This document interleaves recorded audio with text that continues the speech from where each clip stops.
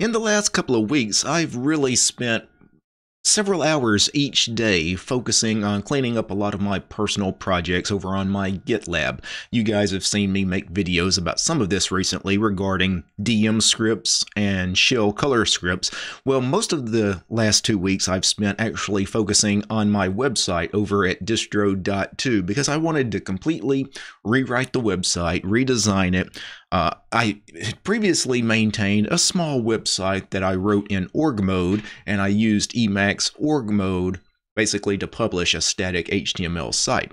Well, I had something a little grander in mind. I still wanted to use org mode, but now what I wanted to do, instead of maintaining a site that had, 20, 30 pages, I wanted to see how org mode would handle a website that had around 22,000 pages. Now, I know some of you guys are going to say, that's crazy. Who would write such a large website, a static website, using Emacs and org mode, right? Well, that's the point of this. Is I wanted to see how viable of an option would it be. Could you actually maintain a rather large website using strictly org mode in Emacs? So before I go into the details of how I created this site, let me actually show you the website in its current form. So this is distro.tube.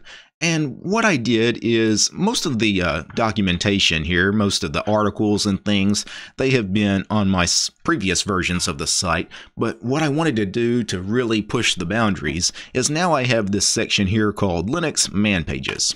And what I did is I took all of the man pages that were currently installed on my Arco system, because I have a rather bloated system because I have a ton of stuff installed on my main production workstation, mainly, reviewing software and things like that. So I grabbed all 21,500 and something man pages that were installed on my system, and I converted those man pages over to org. And then I have to convert the org over to static HTML. And this seriously took a lot of time. Like, when I say this took me a couple of weeks, it took me a couple of weeks to do this.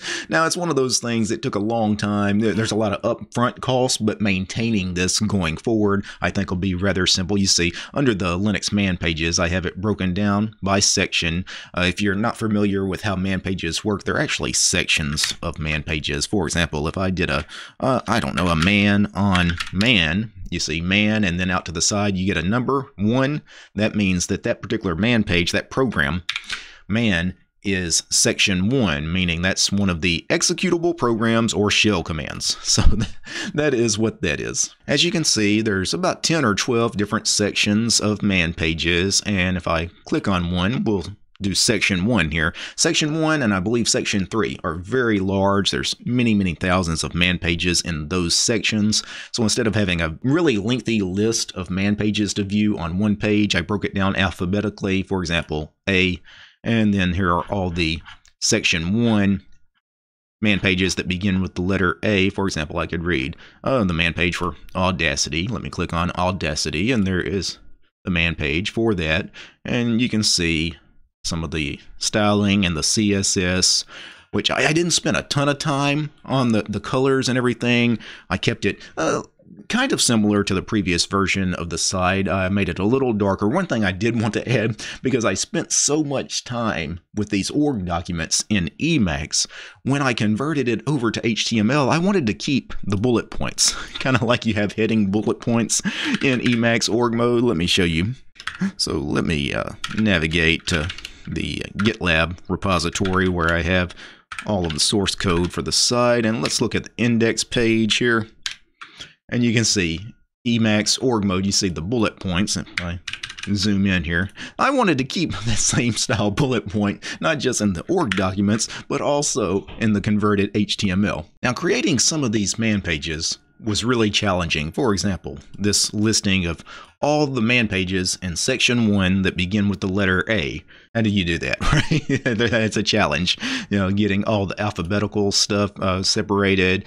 And here is the main index page for the Linux man pages subdirectory. And how did I accomplish this? Well, let me show you exactly how I accomplished this. Let's navigate to this subdirectory here, man-org. And this is the directory for all the org man pages. Let's go to the index page. And I have this section here, search alphabetically, and then I created a table with A through Z. I also included numbers because some programs will start with a numeric digit rather than a character.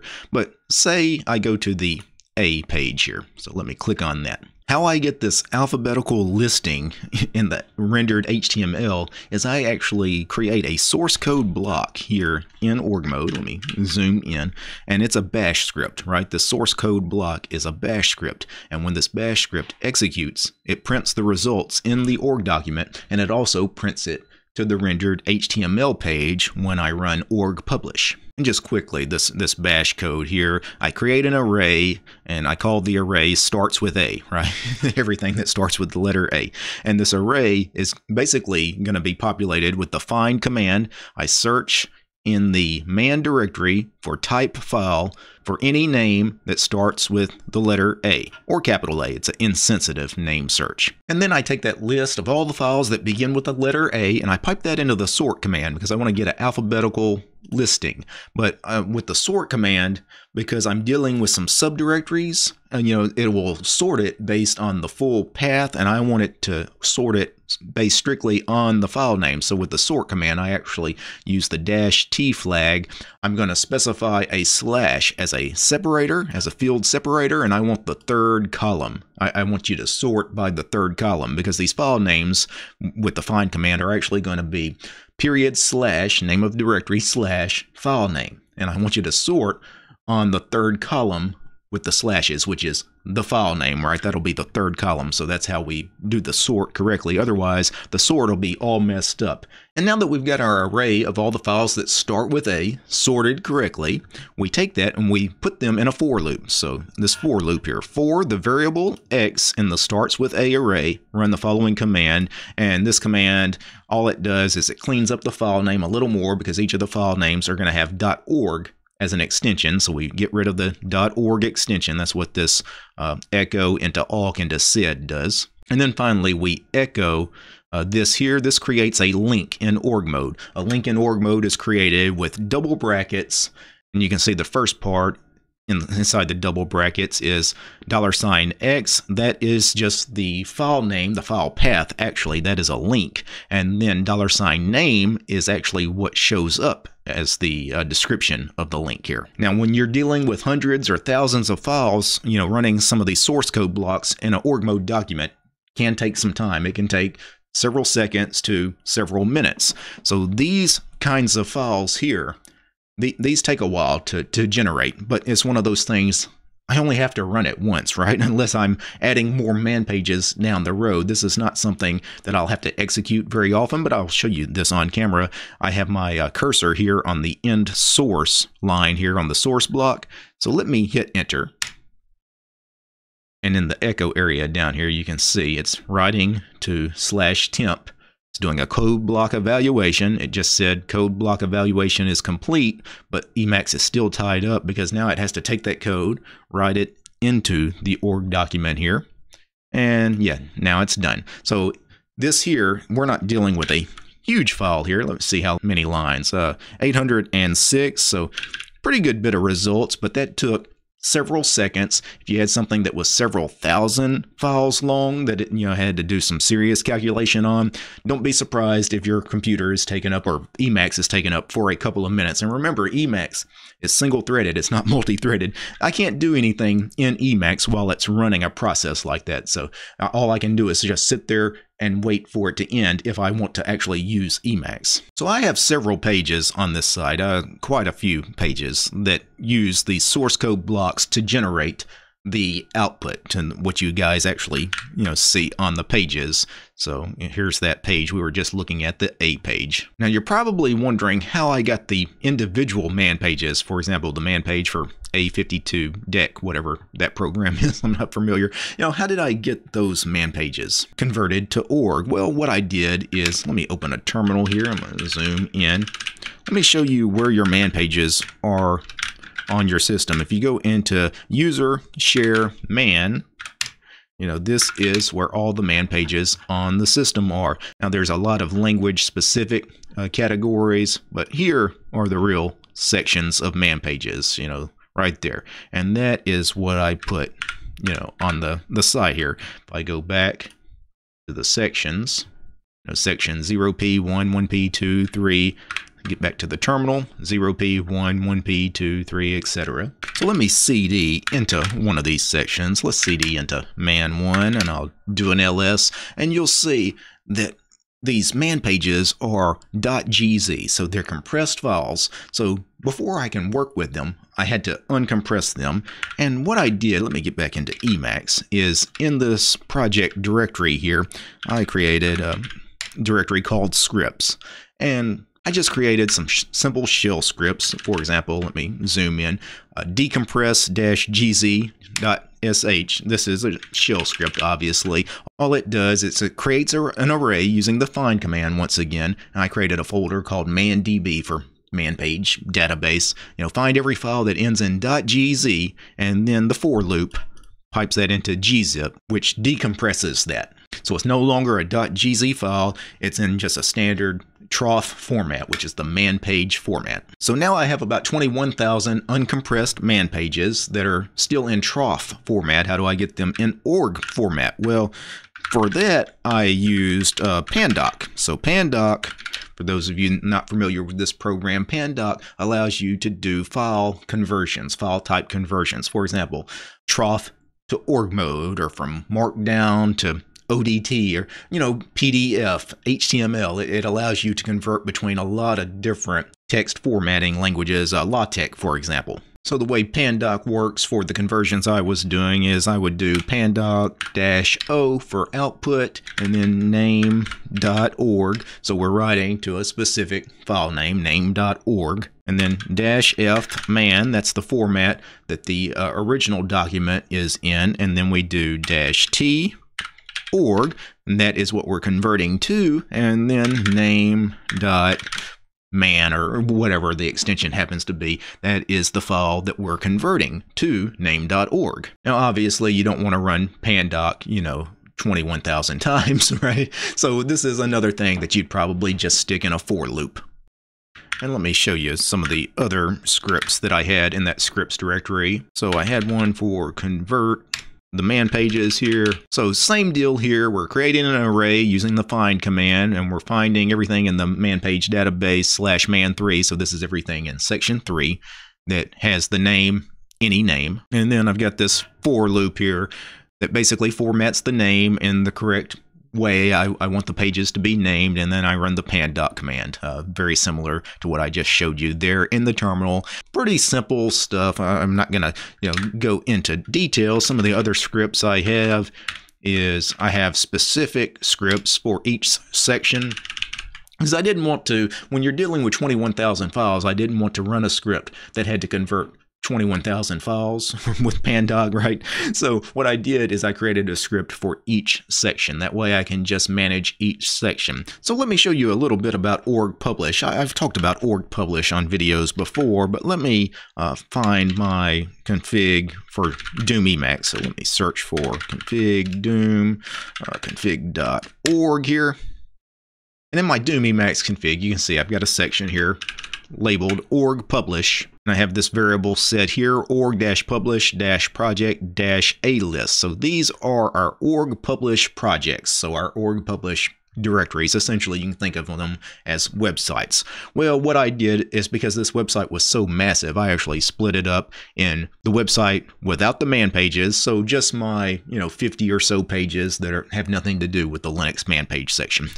Because that way I don't have to render 21,000 files if I just need to render stuff outside of that particular directory. And then I have each individual man section, man 0p, man 1, man 1p, etc., all the way to man 8 as their own projects. That way, again, if I'm not tying up my computer for hours at a time, I can actually split up the conversion into sections. So if I run the org publish command, which in Doom Emacs is ~m P, and then you see I get suggestions for the next thing I can do. I can do A for org publish all. I don't want to do that. That's going to take a long time. Or I can do F, which is a single file. So if I'm only making an edit to one single file in this 21,000 page project, right, that's the one I want to do. I want to go edit that one page, and then when I'm done, I'll do ~m P lowercase f. Now, I love working with these websites written in org because they're essentially self-contained org sites, right? This whole site I can just read as an org document, as its own little org wiki, because it just links to everything. That's an org document, right? And then the conversion just magically translate your org wiki essentially into an HTML site, right? And it looks the same, and it's really nice. It's really seamless. So the website and the org documents don't look that different. Also, because I'm pushing all of my source code to GitLab, those of you that use things like GitHub or GitLab, they have the ability to actually render the org documents correctly. So if I go to my GitLab page at gitlab.com/DWT1, and I go to my repository for DistroTube right there, and I scroll down, there is the index page, right? And it actually renders the tables and the links and everything. And if I clicked on one of these links, it would actually just go to that page here inside GitLab. So I just love creating websites in org mode. Like, I will never go back to being one of those WordPress users. I mean, it's okay for if you have a need for a dynamic site, you know, something that needs like a dynamically driven database, that's fine. 99% of the web, though, 99% of the websites out there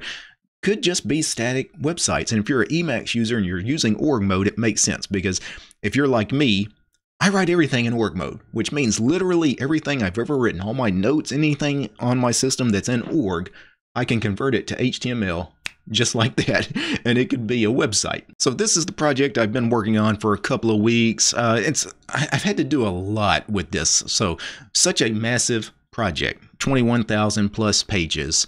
For that big of a site, does it make sense to use org publish for that? Well, I will say that the upfront costs are massive, because it's going to take hours and hours to convert all those pages from org to HTML. Also, if you're going to run into mistakes, right? Nobody creates a website from scratch, and there's not going to be mistakes, right? I had to do a ton with grep, sed, awk to correct things, because after I run the conversion, I got 21,000, org documents, and now 21,000 HTML documents, and then I find, you know what? The link I did for my CSS page, I accidentally put HTTPSS : right? Like I misspelled it.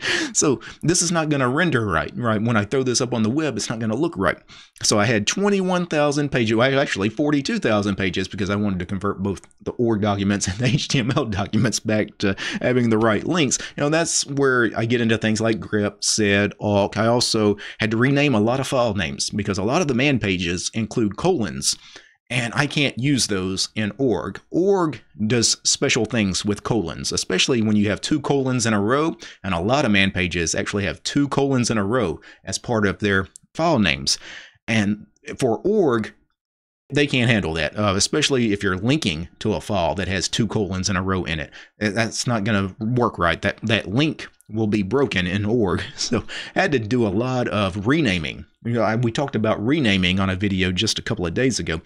And I talked about all the tools for renaming files. I had to use a lot of those, because a lot of those man page file names had to be changed. So a lot of upfront costs, many hours, but now that I've got it to the point it's at now, it's still, there's errors on the site. There are things that are still not right, but for the most part, it's right enough to where I went ahead and put it up live on the web. But don't be surprised if some of the man pages, especially, you go and look at, they don't look right, they don't render right, because I do know that there were, out of those 21,000 man pages, there were at least 50 or 60 I know that are not going to look right, because they included some special formatting in the trough format that Pandoc could not handle. Like Pandoc could not convert that over to org. And really, this was just kind of a proof of concept. I wanted to see, could I make such a large website using org publish?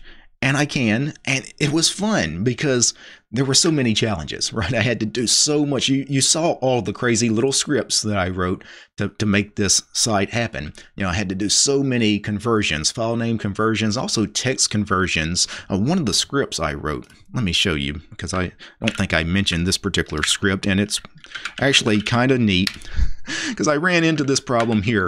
Because the man pages, once I converted the 21,000 man pages, I needed to add the header, the org mode header to each of those files. And, that was kind of crazy because, how am I going to accomplish that? Well, the way we accomplish that is with this for loop here. And with sed, we actually insert on the very first line, this line of text here. And then we do the same thing, with these next 5 lines. Now, what it actually does is it inserts them as the first line. So this is actually line 5. This will be 4. This will be 3. This will be 2. This will be 1, which is the correct order. And these variables here in the for loop for file name and extension, this is for me getting the correct file name without the extension so that the title of the page can be man pages dash, name of program, for example. So many challenges to this site, so many things I had to overcome, but it was fun. I had a blast, and I hope you guys appreciate the new website over at DistroTube. Now, before I go, I need to thank a few special people. I need to thank the producers of this episode: Devin, Gabe, James, Matt, Michael, Mitchell, Paul, Scott, West, Alan, Armored Dragon, Chuck, Commander, Ingrid, Yokai, Dylan, George, Lead, Linux Ninja, Maxim, Miker, Jan, Alexander, Peace Arch, and Fedora, Polytech, Red Prophet, Steven, and Willie. These guys, they're my highest tiered patrons over on Patreon. Without these guys, this new DistroTube website, it wouldn't have been possible. The show is also brought to you by each and every one of these ladies and gentlemen. All these names you're seeing on the screen right now, these are all my supporters over on Patreon, because I don't have any corporate sponsors. It's just me and you guys, the community, right? If you like my work, want to see more videos about Linux, free and open source software, subscribe to DistroTube over on Patreon. All right, guys. Peace. Vim users are jealous. Nano users are probably confused.